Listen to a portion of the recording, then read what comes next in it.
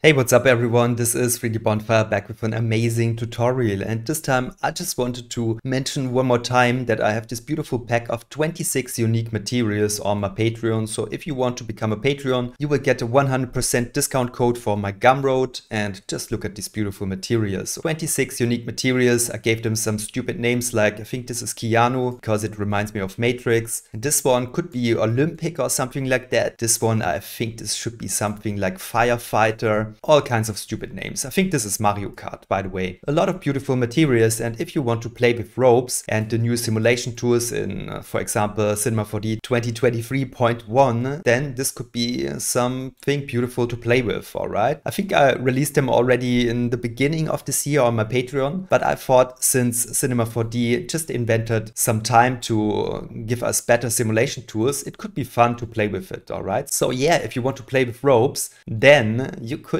get these materials on my Patreon. You can also buy them directly on my Gumroad, markusgonzert.gumroad.com for 12 euros. But as I said, when you become a member in the Knights tier on my Patreon, then you will get this one for free. Anyway, let's just quickly switch to Cinema4 D, and you can see this is my simulation. I mean, it's a little bit jittering here, and honestly, I just simulated this to get something like a sculpture here, and then I more or less try to freeze it, because I just wanted to have something beautiful where I can move my camera around and change the lighting and the materials, and for example, just make another camera and go in for a close up, something like this. All right, and then I search for a beautiful frame in the animation, do something like this, and then I make a still image out of it. And I mean, it's so simple, but already you have some beautiful frame to render. Okay, so you could render this one out, and then you could just change the camera a little bit, and then you could have something beautiful like this one. Okay, so it's pretty simple, but I can also show you how I built the sculpture. Okay, so I guess some of you already know how to do this, but let's just build this one from scratch. Let's just have some fun here, and I want to build a little sculpture here, which will be our collider, and then we just put some ropes on it. Okay, so this time I want to go with a cube, for example, and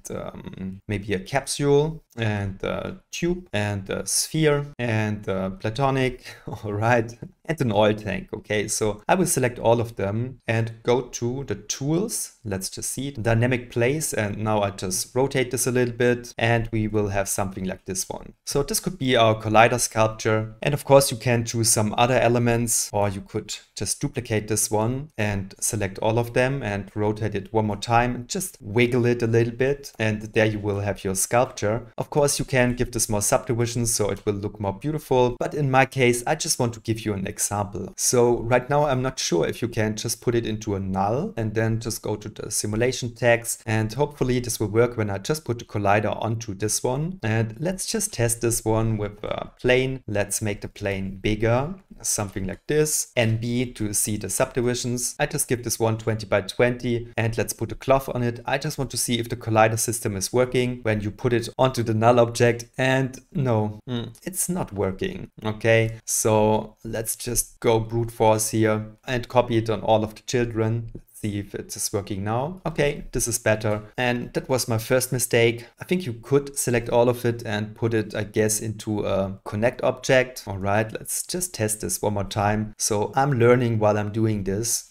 Okay, let's see this one more time. All right, so you can do it like this. All right, so now I want to put some ropes onto this one to get a beautiful sculpture. So you could create a rectangle and press C and go here into the close spline checkbox and kill these points and press US a couple of times to get something like this with a lot of subdivisions. Then T to make this one bigger, so now you would have your base spline. But there is a more clever way. If you go to the content browser, you could search for a segment spline, and there you go. So now you have a segment or just one spline, and you could make this one a bit longer, 800 or 1500, something like this, and give it a point count of maybe 100. So I like to keep this number big so we get some beautiful deformations in the rope. And now if you want to go to the rope tag, then this should work.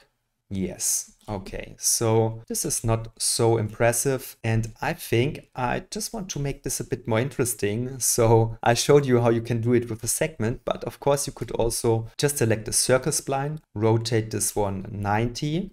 All right, so I want to have this one connected because I think it will give us a more beautiful pattern, and then I turn this one into an ellipse, make it a bit more narrow here, something like that. I just make it a bit longer here, maybe 800, maybe 150. Give it again something like 100, but you have to decide this for your own. And now you could put this one into a cloner. Okay, you don't want to have it in a grid, but in the linear mode, just put it over your sculpture. And I don't like the orientation here, so let's just see. I think when you select it like this, no, that's also the wrong button. It's always the last button. That always happens to me. All right, so we have 3 clones. I just put this one to 10, for example, and now you could give me something like 30. Of course, you could put this way higher, but for now, I think this is okay. And if you want to simulate it like this, then you have to put the rope tag onto the cloner. All right, and hopefully this will work.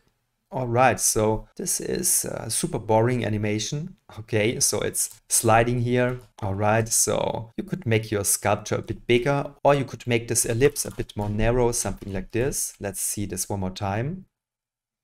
It's not the most strong animation so far, but I want to just show you some principles here. You can put the friction higher because I don't want this to be sliding all over the place here. And I think you could also put the friction here higher, put it to 30, for example. Let's just see. So now this is really sticky here. So now there is a lot of friction here. So I just put this one to 5 and maybe 5 here. Let's double check this. All right, still really sticky or a lot of friction. Let's put this one to 1. Let's put this one to 0.1, for example. I just want to see how this is behaving. Okay, that's a bit more interesting. But of course, this is still a bit boring. So we could go here and maybe, no, that's the wrong parameter. I think I have to go here and just rotate this like 5. All right, so this looks like a spirograph or something that I played with in my childhood. Let's try this one more time.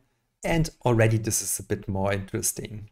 Okay, but you just have to play with the parameters and then you will get something interesting. Of course, you could just go to the forces here, just put it into my window here and put the turbulence into the scene. Put this one to 100 and maybe 30 and just play with the values there. So now you will get some additional turbulence. Okay, this is interesting. You could also put a rotation into the scene. This will always rotate along the z-axis. So I think it's a good idea to move this one up.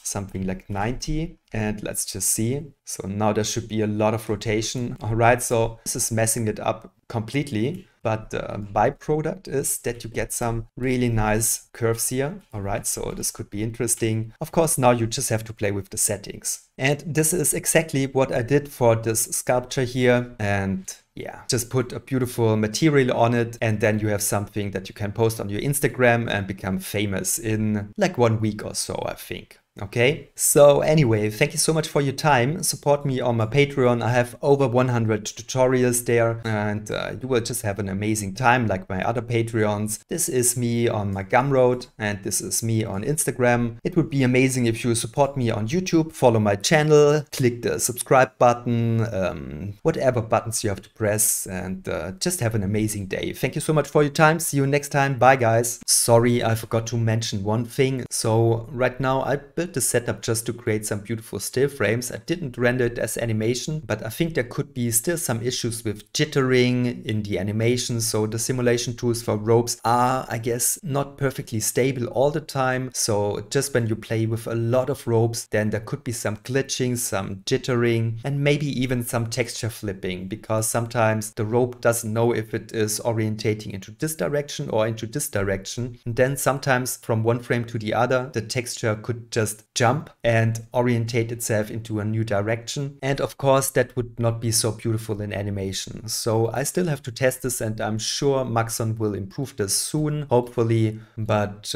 yeah, so far this works perfectly if you want to make some beautiful still frames. But you have to be careful in animation when you use a lot of ropes. There could be some glitches, okay? So just be sure about that fact. But otherwise, when you work with just a couple of ropes, I think it should be perfectly stable. Anyway, thank you so much one more time. See you next time. Bye, everyone.